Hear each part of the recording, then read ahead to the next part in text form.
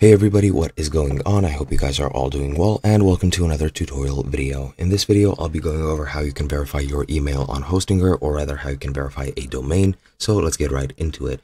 Now, I am using an official Hostinger article for this since it is much more convenient for me, and since I do not have to actually verify my domains in Hostinger, I will be using this since it is very concise and very straightforward and easy to follow, and I do recommend you check them out if you have any other questions pertaining to Hostinger services or any options within them.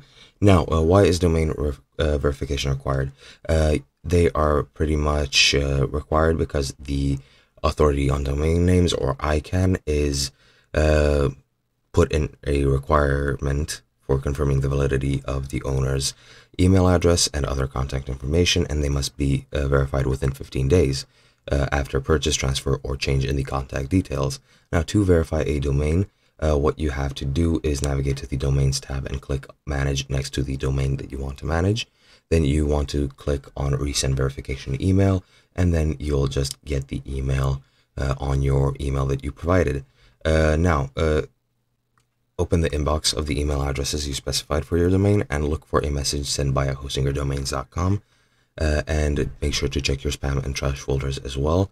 Then click on the link in the message and you'll be redirected to a verification page.